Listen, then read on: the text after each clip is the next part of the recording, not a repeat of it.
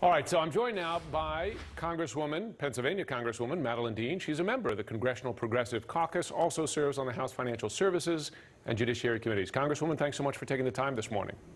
Good morning. It's good to be with you, Jim. So, Nancy Pelosi floating a $2.1 trillion top-line compromise. Is that top-line figure high enough for you and other progressives? I won't speak for other progressives, and I won't pick or put a nail in the top-line number. But certainly what we see with Nancy Pelosi is somebody who is just very good at her art, her craft. She's a superior negotiator. But most importantly, more than process and negotiation, she cares about the policy. She cares for the children. The difference that these important pieces of legislation will make.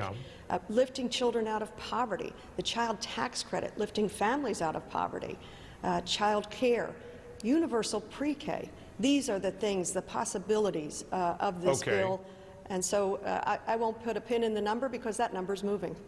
But so what I'm hearing, if I'm reading you correctly, is that you would be willing to move below $3.5 trillion, that you're willing to move that pin. The number has never been fixed in stone. And what can be done, and I think one of your reporters just discussed it, was the possibility of, we're talking about spending over 10 years when we talk $3.5 trillion. That's something that seems to be very lost in the messaging. That's $350 billion a year. Take a look at defense spending. That's $750 billion a year. We don't talk about that as $7.5 trillion. So what you can do is, for example, I'm a champion of both the pre-K piece and the free community college and HBCU tuition. You can trim that to a program that would be 5 or 6 years, thus reducing the number. Let's see if it works. And then I have a feeling when people see the engine that is pre-K and education for young people, free of tuition burdens, I have a feeling 5 or 6 years from now we might say this is a program that works and is worth investing in. Okay, so what you've just mapped out there could potentially solve the problem because it would bring down the top-line figure. Based on that, do you see a vote today on this? I'm an optimist. I don't know, and I'm not in the negotiating room. I'm really here to talk about the policies, but I'm an optimist. I believe that our entire caucus wants to make sure we get both of these packages across, the bipartisan infrastructure as well as the Build Back Better. This is the President's vision. This is the President's agenda. So I'm an optimist. We will move forward today. Okay, the sad fact is, though, that some of the continuing disagreements have bubbled out in public in not the warmest and fuzziest ways. Your fellow progressive, Alexandria Ocasio-Cortez, she described moderate Democrats' position as fundamentally unserious, a fundamentally unserious pattern of negotiation. Do you agree? Do you believe your moderate colleagues are not negotiating in good faith? Well, the last thing I'm going to do is comment on a comment of a colleague.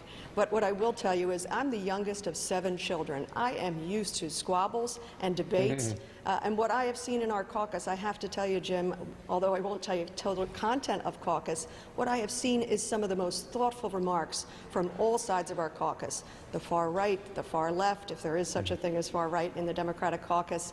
I've heard from newer members and the most senior of members that we are focused on building back better. I am not focused on characterizing anybody else's position in this. I'm focused on the policies. Think about what this will do for seniors, expanding Medicare for vision, dental, and hearing. It makes perfect sense. It's the kind of things that we Democrats know we should be involved in. We know what the possibilities and the responsibility of government is, but we also know where government should stand back and stand aside. So I won't comment on comments.